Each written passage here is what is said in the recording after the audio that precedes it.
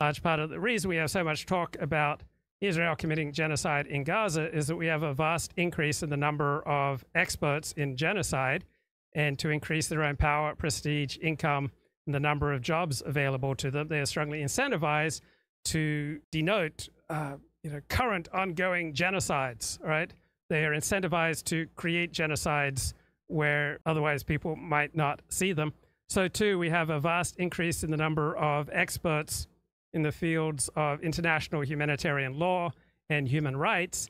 And so by playing up the horrible things happening in Gaza, people in the fields of human rights and international humanitarian law, right, they get to make the case that their expertise is important, that they are important, they are deserving of funding, they're deserving of jobs, to have endowed professorships, they deserve to be published in the New York Times and the Financial Times, they deserve to be invited on CNN, just as people in the fields of mental health, right, they're strongly incentivized to increase the definitions of mental illness so that more and more of the population needs their services.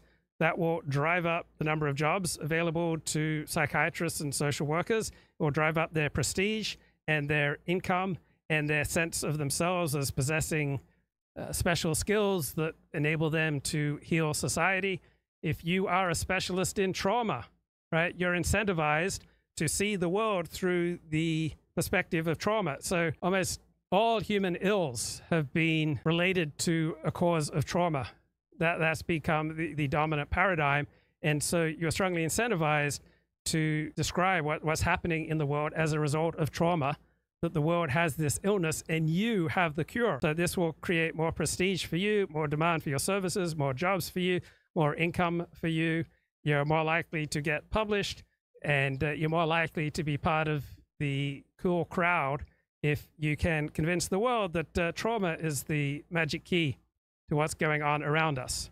Ronnie Goldman, in his work In Progress, Conservative Claims of Cultural Oppression. Feminist narrative tells us that women's liberation is a struggle against the forces of patriarchy. But for conservatives, this history is written by the victors, and it's a history that silences the voices of the losers, right? The non-feminist women whose trials and tribulations never enter the liberal moral equation. So yeah, feminism is a struggle, not by all women against male patriarchs, but really by an elite minority of powerful women against a majority of women who never felt compromised in the first place by traditional gender roles.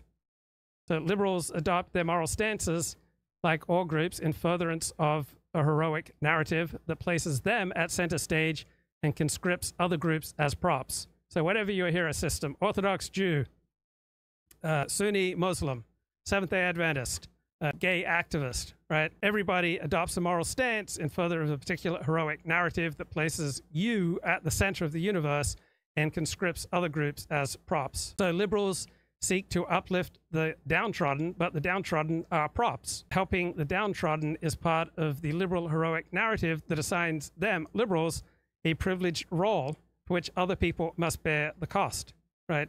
Just as Clarence Thomas had to bear the cost. That's why he received so much opprobrium, right? If he would have simply accepted his designated role as a victim, he could have enjoyed the beneficence of the liberal establishment, the beneficence of the anointed, and played his role in the victim, villain, rescuer narrative, as long as he acknowledged that narrative and the anointed status within it as rescuers. But by opposing affirmative action, Clarence Thomas denied that narrative, and he denied the status of victim, and so he became exposed to the prejudice from which liberal blacks are shielded. So Robert Bork similarly went through these trials and tribulations of denying the liberal hero system. He notes that Supreme Court pronouncements are significantly guided not by the meaning of the Constitution, but by the values of the class that is dominant in their culture. And our primary institutions have been colonized by a parochial morality of an arrogant intellectual class. And this liberal left class elevates their particular cultural ethos into a hegemonic narrative about the meaning of American ideals, all under the guise of thoughtfulness, enlightenment, and progress.